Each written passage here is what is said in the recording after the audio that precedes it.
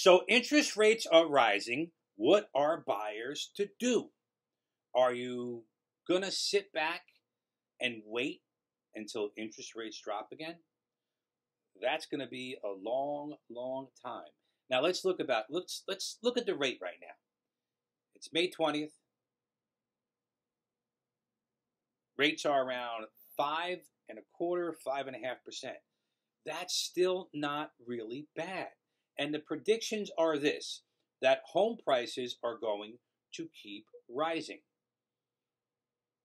Not 20% year over year, but we're still going to see an increase in homes at least 5 to 8% for the next couple of years, they're predicting. So if you're on the fence waiting for a rate reduction, which may not happen for a very long time, the price of homes are still going to go up. Buyers, 5.5% for a mortgage is not that bad. 5.5% is not that bad. And here's the kicker. There's going to be more homes coming on the market because interest rates have gone up.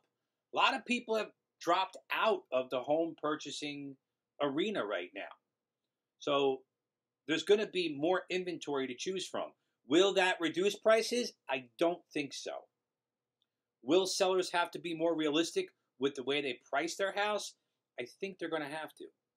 But we're not looking at home prices starting to retreat anytime soon, especially in Nutley, where it's in high demand. We have builders that still have to catch up. They're still behind the eight ball when it comes to building homes. We're a couple of years out. See, the problem is, in 2008, after the whole mortgage debacle, the builders did not keep up with home building or population growth. Also, the millennials that are of buying age now, and they're a huge part of the market.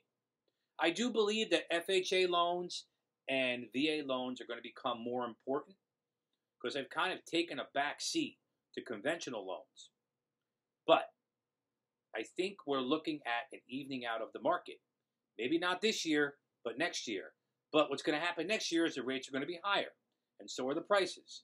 So my advice to you is if you're a buyer, stick with your realtor, keep putting in offers, keep crafting your offers, and you're going to get that home. And if you have any questions, you can reach out to me, Matt DeFede, Realty Executives, Elite Homes.